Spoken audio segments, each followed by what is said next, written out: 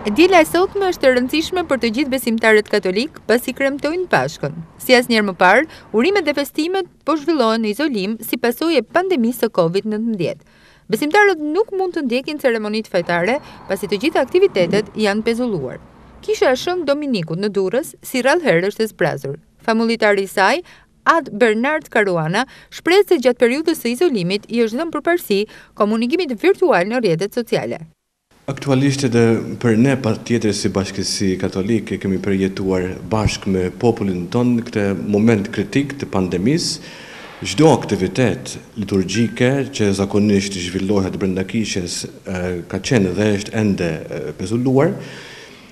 Njëkohësisht transmitimet live në rrjetet sociale kanë vazhduar.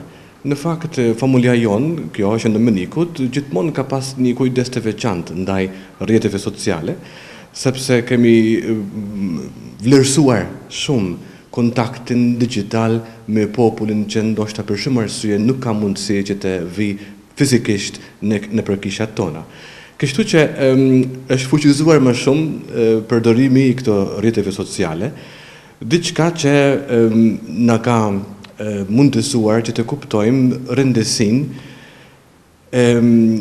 kontakteve reale, patjetër pastaj, sepse krijohet nëpërmjet botën digjitale një bashkësi vetëm virtuale.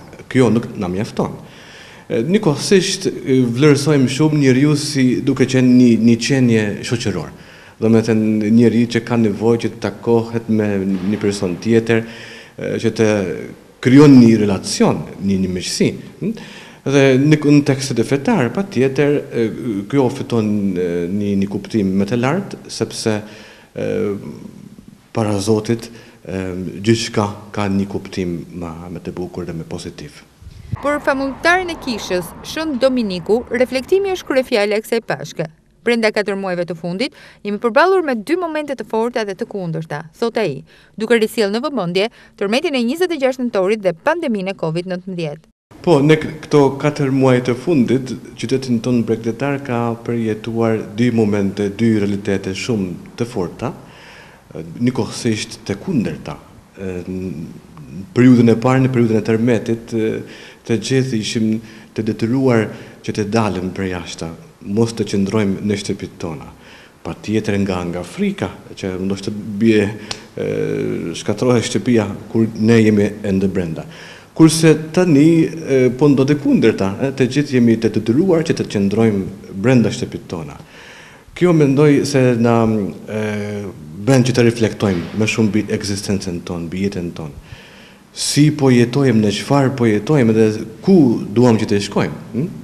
Është një moment pra që të gjithë ata që ndoshta nuk kanë besim, ndoshta janë agnostik ose janë ateist, ndoshta ta sjellin pak ndërmend që shkenca, edhe pse është zhvilluar bota sotme, edhe pse ka përparuar shumë, prapse qëndron një pyetje për gjërat ekzistenciale. Pyesin mos ndoshta Zoti po na kërkon diçka të veçantë prej nesh.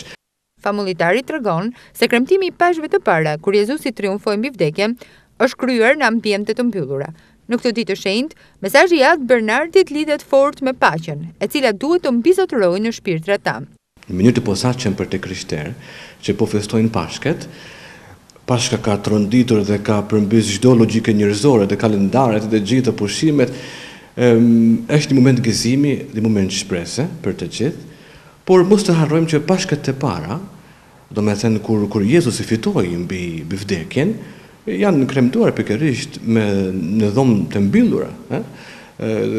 Është Jezusi që erdhi tek nxënësit duke përshëndetur me paqen. Edhe unë gjithashtu uroj të gjithë besimtarët dhe jo vetëm, gjithursaket, Pashket të mbara, Pashket të mira dhe le të jenë me të vërtet këto Pashket një hovë të ri për një entuziazëm me të ngjallë. Pashka është ringjallja e Krishtit, një mënyrë për të ripërtëritur shpresën e përditshme të fitores mbi mëkatin. Ndaj në këtë ditë, më shumë se çdo herë, duhet besim se e mira do të triumfojë dhe njerëzimi do t'ia dalë në emër të jetës dhe të së ardhmes.